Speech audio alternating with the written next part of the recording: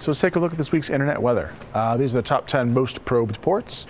At the top, no real change for 23 TCP and 445. That is Telnet and SMB.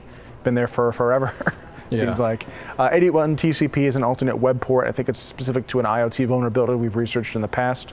22 TCP is SSH. 3389 is remote desktop protocol. 80 ICMP is ping. 80 TCP is plain old web port, which is up 2 spots. 8545 is JSON RPC, typically related to Ethereum cryptocurrency. 5038 we'll go into in detail later, as will we cover 8089 TCP. So both of those have jumped up significantly. All right. These are the most sources probing. Again, this is the number of individual endpoints scanning and not the volume at which they are scanning. 445 and 23 are at the top. 8080 is another web port. 80 is web. 5431 is, I believe, it's registered to Park Agent, but I think it has to do with Broadcom UPnP vulnerabilities. Okay. 5900 is up to 18 spots. Yeah. That's a huge jump, and that is VNC. It's a remote, kind of a remote desktop client. Okay. 80 ICMP is ping. 5555 Android debug bridge. 81 TCP is another alternate web port, like we said, for IoT. And 1433 is MS SQL. So 5900, up 18 spots. Look at this. Incredible, right? Significant number of scanning sources.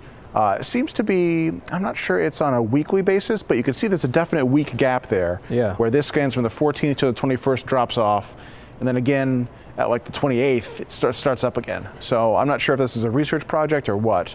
I really did not get a chance to look at where it's coming from, unfortunately. But there's a 30-day view of that. And it peaks up around 8,000 scan sources per hour. Incredible. Yeah. 445, I like to check in every once in a while. I mean, this has been a big deal for a long time. WannaCry, right? Usually WannaCry related scanning, or the same kind of Eternal Romance, Eternal Blue bug family. Yeah. It tends to be trending downwards, so that's good. But still significant amount of scanning, as we saw on the first 2 charts. 5038 TCP. This is Asterisk Manager API. So people are probably familiar with Asterisk as a PBX system for a phone system. You connect this to the internet and then a bunch of modems or phone banks, and you can use it either to bridge phone to SIP or just SIP. It's very versatile. If you put it on the internet, people like to try and scan for these things and use them for phone fraud. So if you have access to this API and you know the default credentials and they are set to that, you can get into the system, find out the other credentials for the system, and then from there you can kind of pivot, create your own accounts, and use it for fraud. So this is sort of prolonged scanning that's just kind of peaking, it seems like? I think so, yeah. I think someone out there has decided to start kicking up a real bunch of scans maybe, and again, for research or for malicious purposes, it's not really clear, but the top sources are in Canada and Iceland. There's only about a handful of those. Okay. 8089 is the other port that jumped up this week. Splunk uses 8089 for 2 different things, for management and deployment. I found an interesting exploit scenario where you can sort of connect to a Splunk instance and then like upload something and then switch it back to original where it was. It was a little bit complicated. They called it forwarder hijacking. Okay. But if you're interested in that sort of thing, I recommend that you check out that post. The top sources are all in the US, and we peak somewhere around 180 million scan sources per hour here. So again, significant. It doesn't seem like there's much of a floor on this one. It seems that someone is definitely scanning it in a very concentrated way for a short period of time.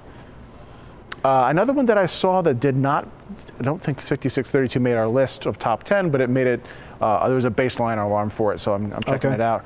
5632 UDP, which I found registered to Symantec PCAnywhere, which is another remote desktop kind of setup. So people might be using this again. The same reason that you would scan for VNC or RDP is if you can find some default creds and get into a box and get full, visual control of it, you have, that's it, game over. Right. The scanners are mostly 10 sources in the Netherlands.